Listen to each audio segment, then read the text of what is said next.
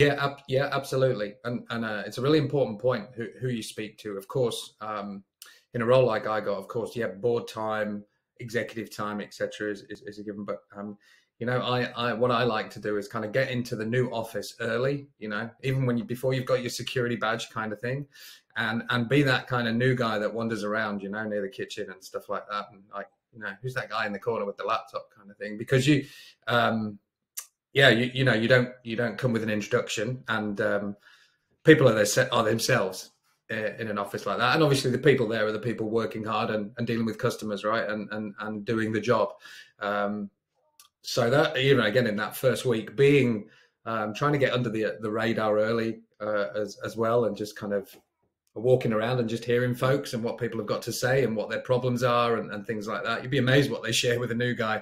Um, pretty quick. So that's an invaluable thing you can do in the first couple of weeks as well. But definitely get to the people doing the job as quickly as you can.